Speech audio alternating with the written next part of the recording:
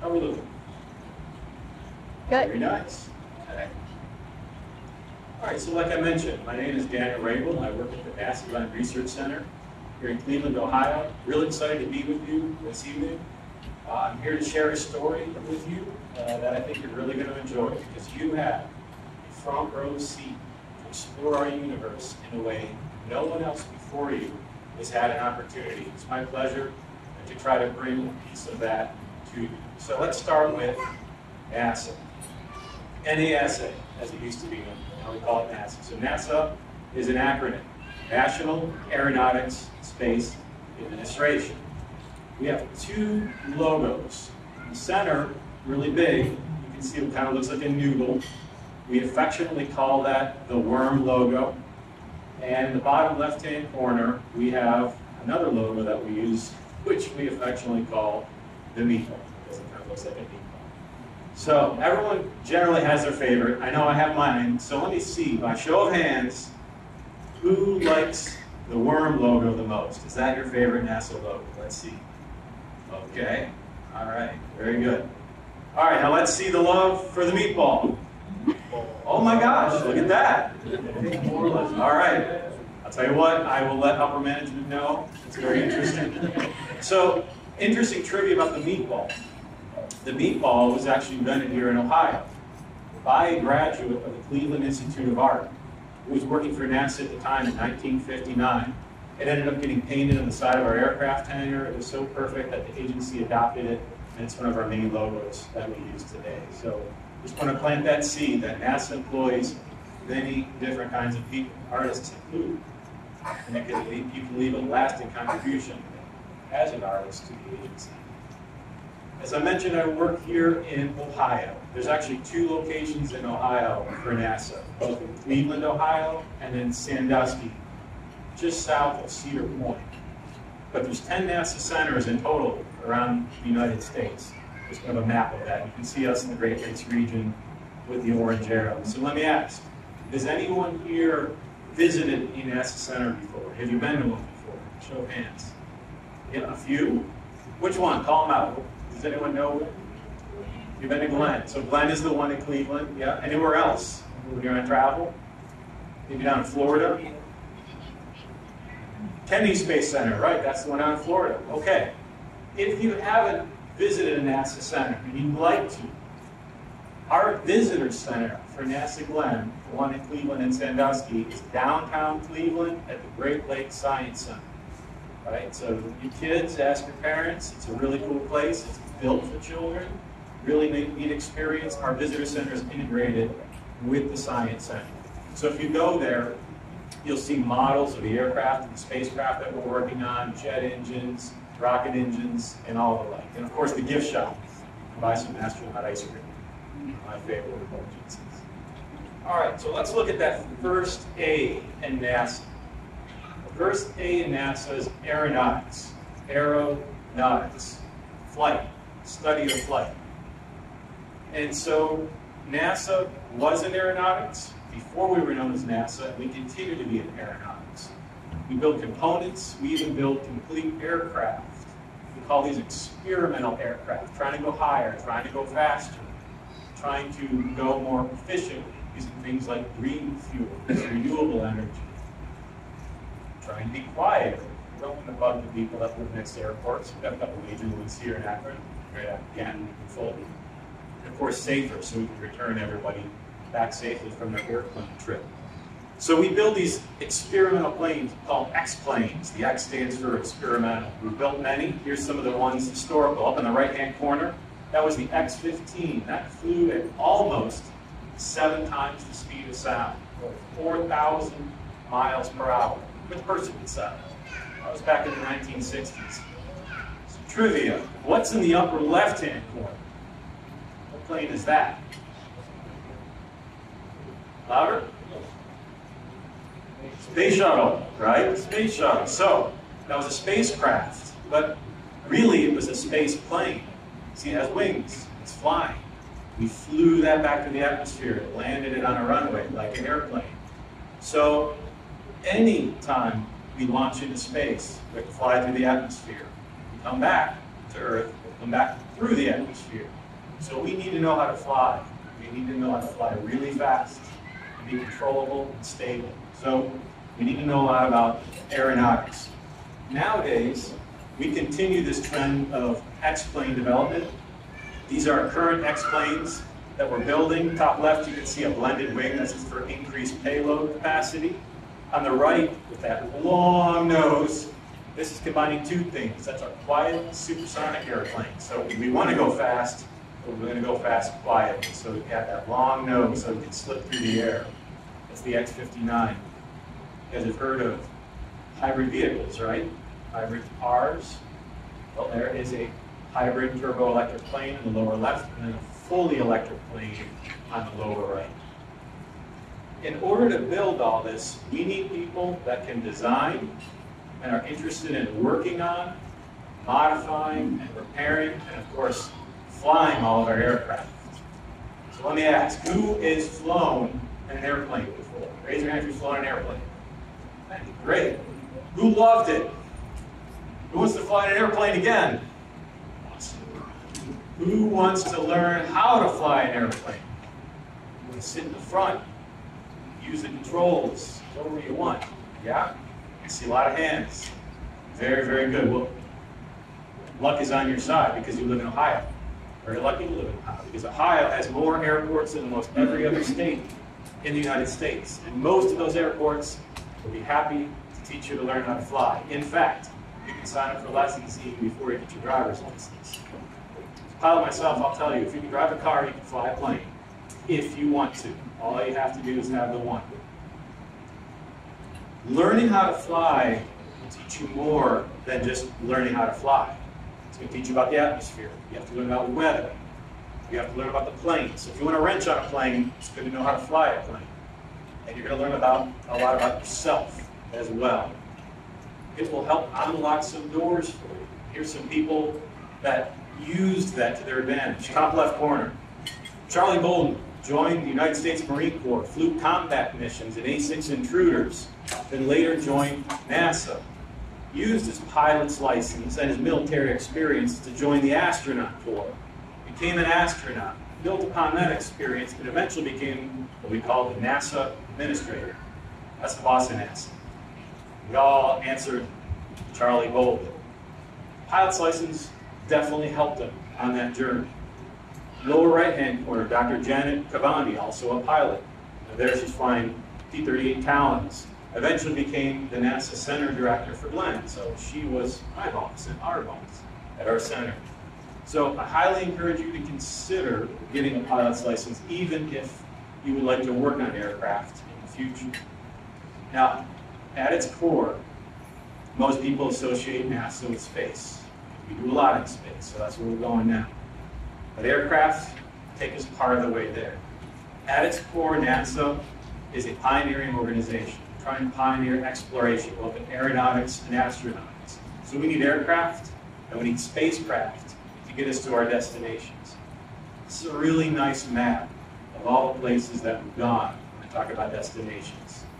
So this is our solar system. Top left corner, you can start at Mercury, and you can see the Earth here down the center, Venus off to the left, and Earth's moon up above that. Moving out Mars, Jupiter, Saturn, Uranus, and Neptune. And you can see the circles around all of them. Those circles represent all the missions that we sent to all those places in the solar system. When my grandparents were born, we hadn't gone to any of these places. So when they were your age, in school, they didn't get to learn about any of this.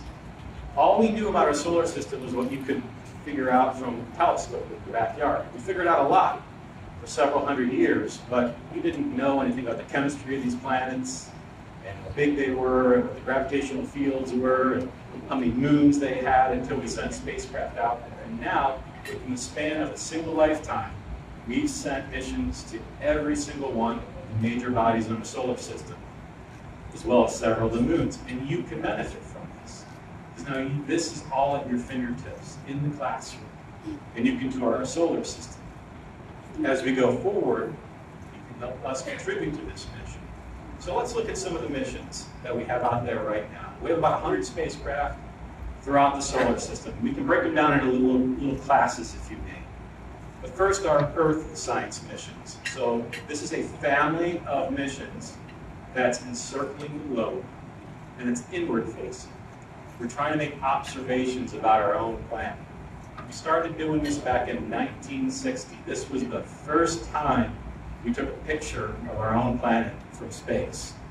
It was a weather satellite, which we continue today. NASA and the Weather Service operate together. That was the beginning of that partnership. That's the picture that we took. A nice analog grainy picture, but a useful picture. We can see North America, we can see Maine, we can see Canada, we can see the cloud coverage of that. I love this picture over to the right from the archives.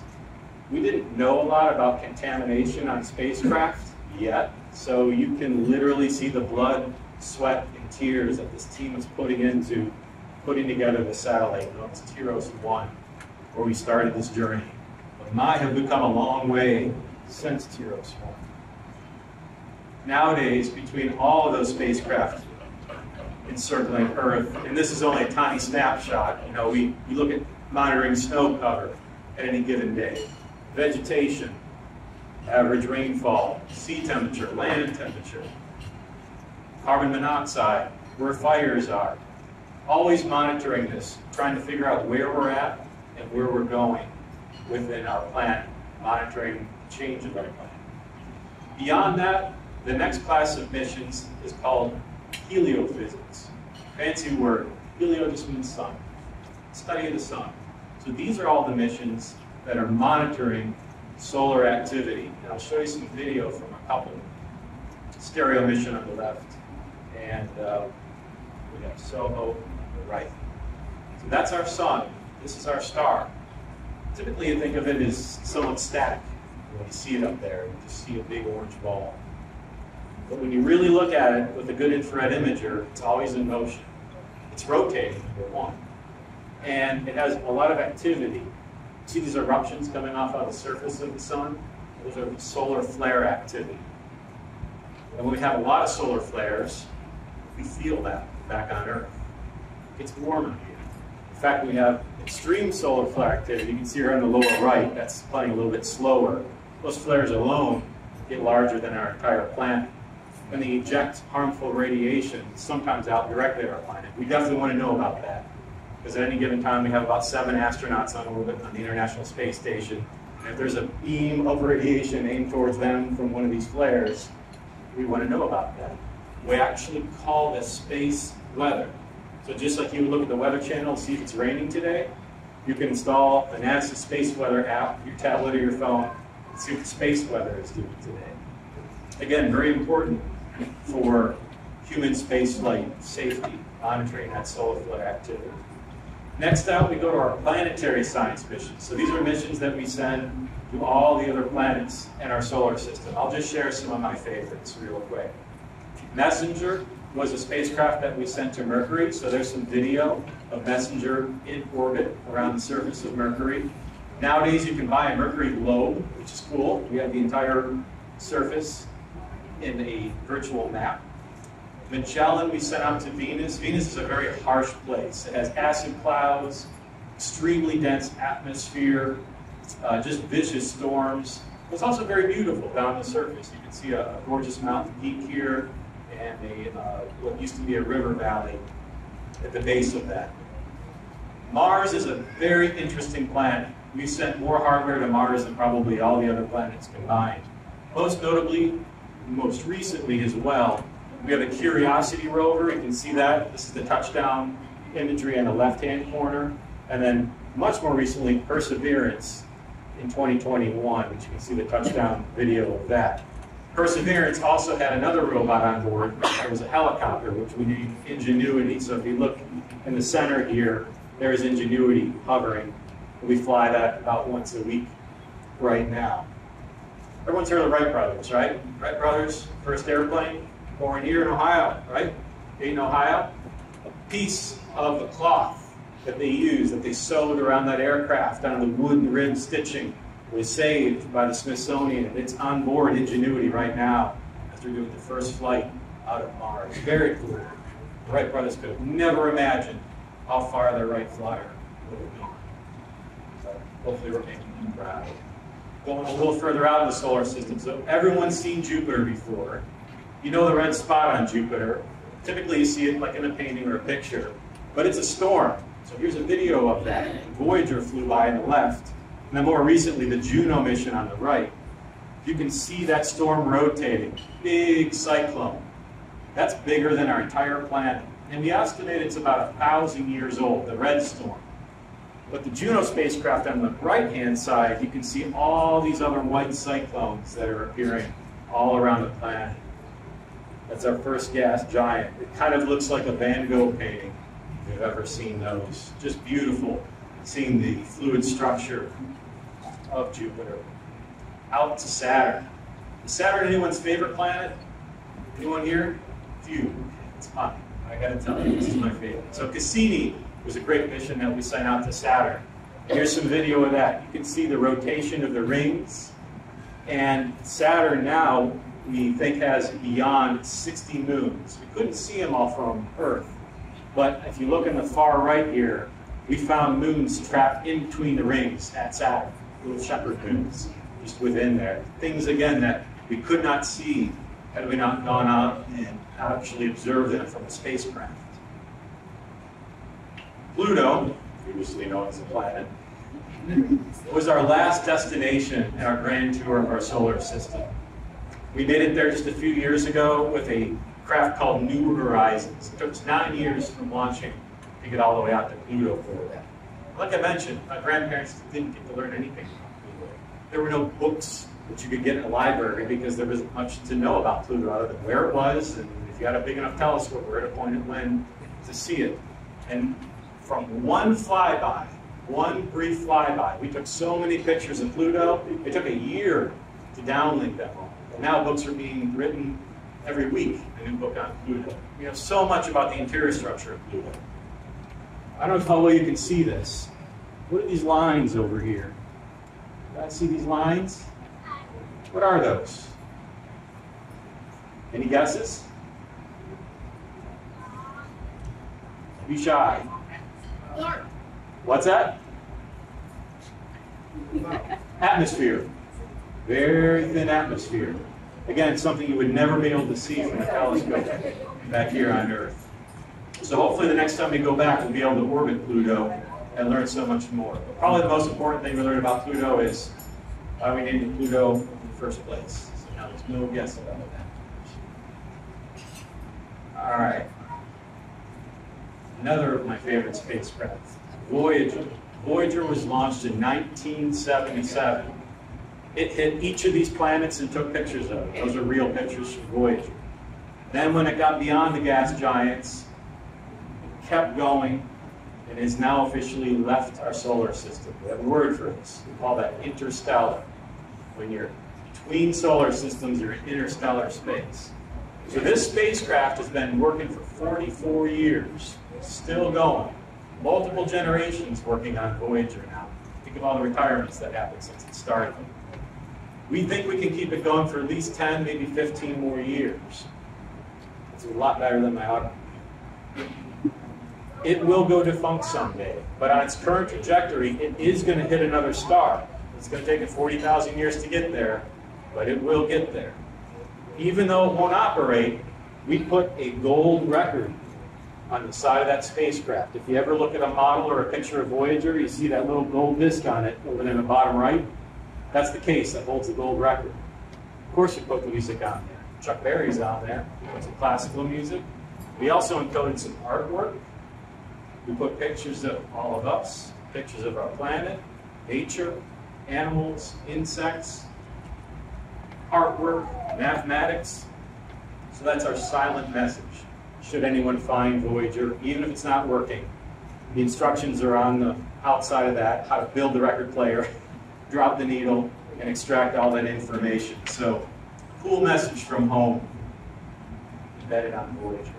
And then very lastly, the last class of missions would be astrophysics. So these are all the big telescopes out in space, outwardly looking at other galaxies, at other solar systems. Hubble would be probably the most famous one right now. Hubble's pretty old itself, 30 years Hubble's been out there taking images just like this. This is Star Cluster Wonderland, all that area. Made over 1.5 million observations with Hubble. It's broken several times, but we love Hubble. We love Hubble so much that every time it breaks, people come out of retirement, donate their time. They did during the pandemic. Pulling every lever, changing every line of code that they can to keep this old workhorse still going and still flying. On the other side of spaceflight is the human side of spaceflight. As careful as we have to be with all these robotic missions, we have to be even more careful with humans because safety is paramount. As I mentioned, at any given time, we've got about 7 astronauts and cosmonauts on the space station. So let me ask you this. Who has seen the space station go overhead? You? Yeah. If you want to ever watch the space station, we put new solar panels on. They're enormous and they're very, very bright. So when it goes over, you'll see this gorgeous gold dot just trucking across the sky. Go to spotthestation.nasa.gov, just type in your zip code, and it'll give you a schedule of when it'll go over your backyard. You won't be able to miss it. It's quite an astonishing thing to view. So that's where we're at right now with human spaceflight. Always launching things up to station, bringing people back, launching a new crew. But our big mission right now is going back to the moon and pushing onward to Mars to stay, building habitats. And to do that takes many different teams of people to accomplish. Where I work in my particular area is one small piece of this puzzle. I work in space communications and navigation. We have, like I mentioned, about 100 spacecraft out throughout our solar system for all those classes of missions, and the human spaceflight ones. They're very far from home. We help them get to where they need to be. That's the navigation part. And we tell them things, those are commands, and we receive the scientific information back. That's the telemetry. We do all of that with radio waves. So we have this network of antennas on the ground around the entire globe. So as Earth is rotating, one of these antennas is pointed at the spacecraft, and we talk to every single one of those every day in order to get all that telemetry back. I mentioned we use radio waves for that. So we do several things. We let the spacecraft know where it is, what time of day it is, how far it is from us, how fast it's going, and we send those commands and get the data back. So, anyone here heard of radio waves before? Seen antennas, right? All right, very good. Let's do a little demonstration. I need a volunteer. Who'd like to volunteer? Right here in the front. Come on up. Say hello to everyone. Hi. Want to say your name? My name's Alexis. Alexis, okay. You want to stand up on the stage? What's up, Alexis? All right. I'll stay down here. Hold on to one end of the slinky. Everyone loves slinkies, right? All right, hold on tight. Both hands, very good. All right, imagine this is our radio. So if I start moving this, I can send a message to Alexis. It's going kind of slow right now. So I got to talk to Alexis kind of slow. Hey, Alexis, point your camera towards Mars. Okay, pretty good, right? All right, now I am going to hold this stationary. You want to send a message to me? All right, so moving up and down. All right. Everyone can see one wave, right? Just one wave kind of going on between us. That's pretty slow. Let me see. I'm going to see if I can tell what Alexis is telling me right now. Mister, please speed up your presentation. This is boring. Okay, I will. Very good. I agree. Okay, hang on really tight. So if we go a little faster here, how many peaks do you see? 2. We call this frequency. I just doubled the frequency of the wave. Now I can talk to Alexis a lot faster. I can send her messages. In fact, I might be able to send her pictures. If each of those peaks is a 1 and a 0 from a JPEG picture that I took. Right? So the faster the frequency, the more information I can put on the wave. The lower frequency waves, we can still talk, but this is like texting each other. And we're not going to do much better. Okay, very good. Thank you so much. Appreciate it. We're up to Alexis.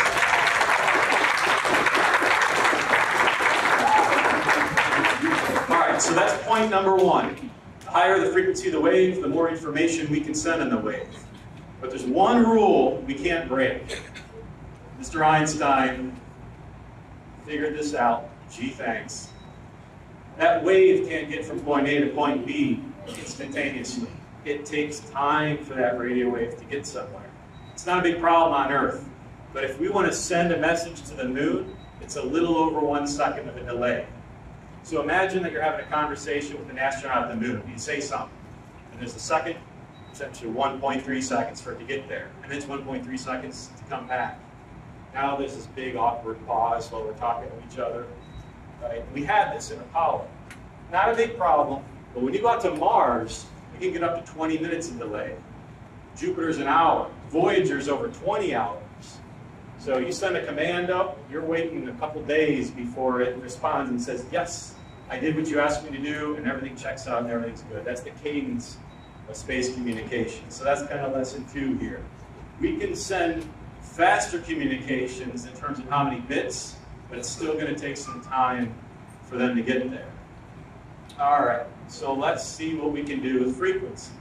And this is what we've been working on in my area. Laser communications. Lasers are way higher frequency waves than radio waves.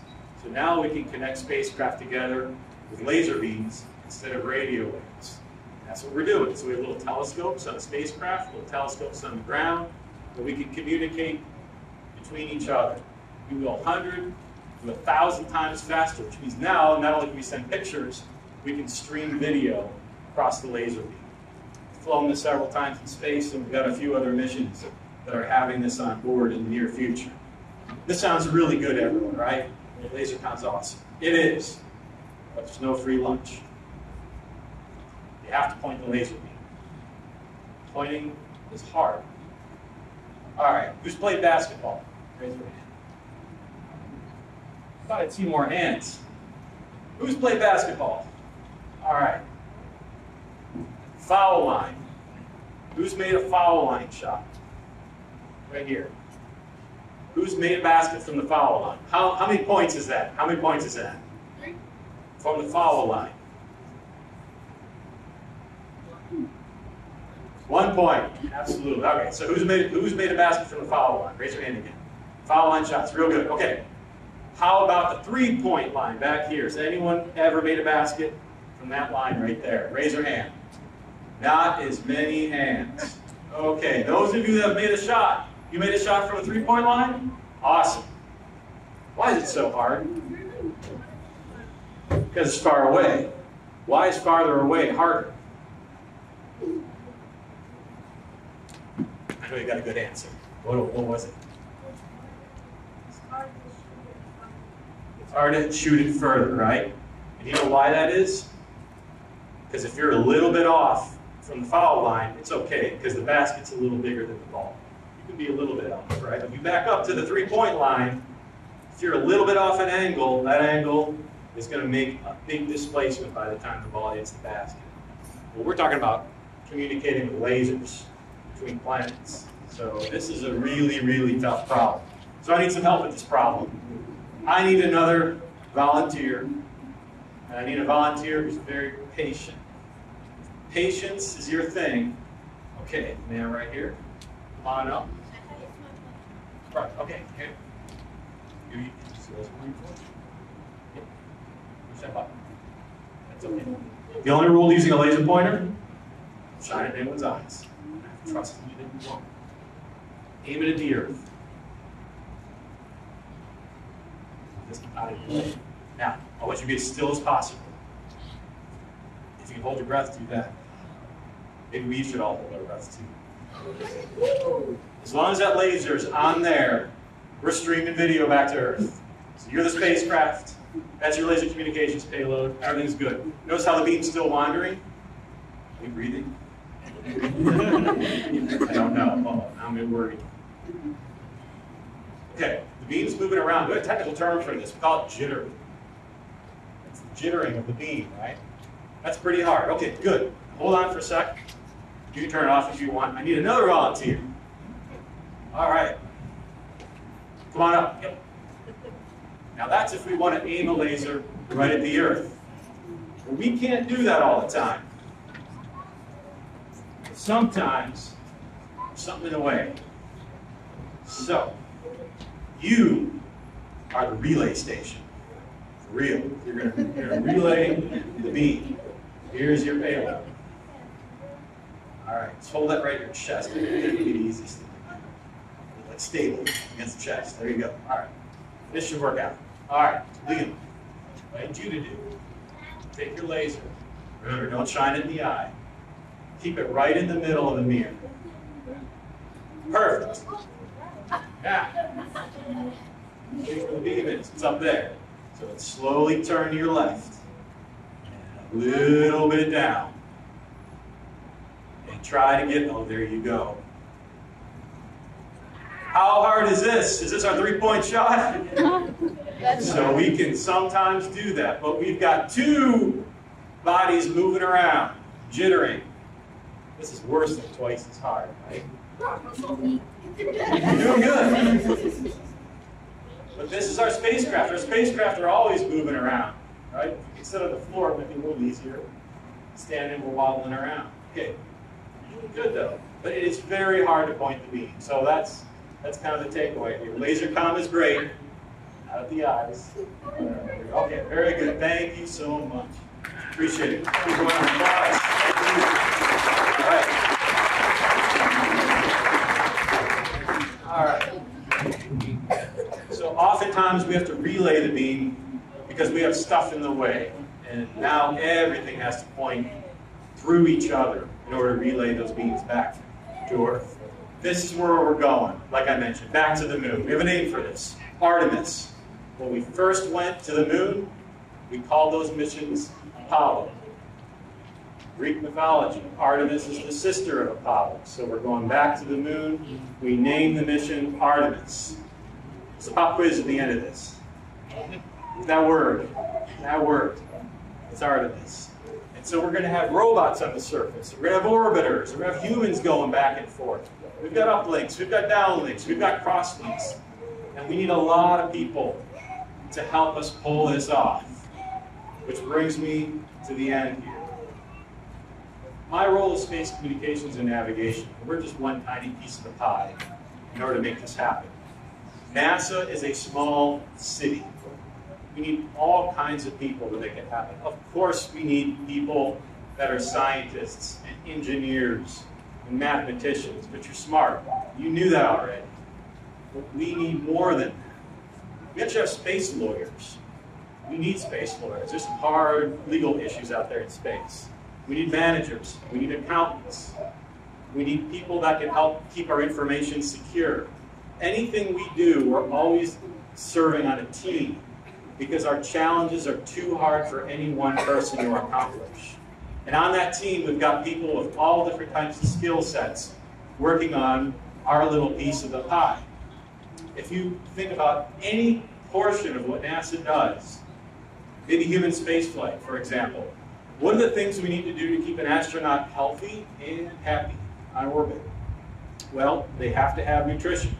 So we need nutritionists, not only to make the meals, but study the right meals to make. We need people looking at how to do farming, either on orbit or down on the surface of another planet or our moon. How does exercise work in zero gravity? Not well. Not well at all. So we've got a lot of people looking at physical health, physical training of astronauts, both inside a spaceship or down on a habitat. A lot of these pictures that I've been sharing with you this evening. In the arts, we've got people that are wonderful at taking photography, videography. That's where I got a lot of these images. They're from people who are talented in those domains. Who likes to build stuff with their hands? Wow, a lot. That is a valuable, valuable skill in the 21st century. NASA is craftsmanship. It's the backbone of what we do, and a lot of what we build has never been built before. So not only do we have to build the things, if we want to excavate another planet, we have to build the excavator. We have to build the tools to build the excavator. So tool making, tool and die making, machining, electronics. Here's the inside of a rocket. That's what it looks like. You got to wire in all of that. Beautiful lacing in, all the avionics wiring. So if you like to work with your hands, promote that, develop that. There's a role for you. at NASA. I can see you in any of these roles. I believe in you. But that really doesn't matter. What does matter is what you think. If anything I've shown you this evening strikes a chord, and you want to pursue any of the jobs and people that I share with you tonight, there will be a role for you at NASA. It's on you to decide what that is. And in fact, when you're starting out at your age, that can be harder than anything. Just figuring out what it is you want to do. And that's okay. You can take as long as you need on that.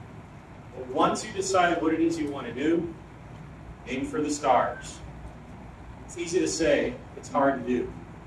There's going to be a lot of diversions. Sometimes you just don't feel good. Sometimes you get distracted with something else. That's normal. It happens to all of us. The important thing is, when you put that pin in what you want to do far out in the future, you get time to come back from those distractions, feeling good again, you get back on target. People I shared with you in these slides, they're not going to be there when you graduate. They'll be retired. I'll be retired. That's a good thing for you. It's going to be your agency. It'll be time for you to take it over and to add to that map. And then the future tense will become the past tense.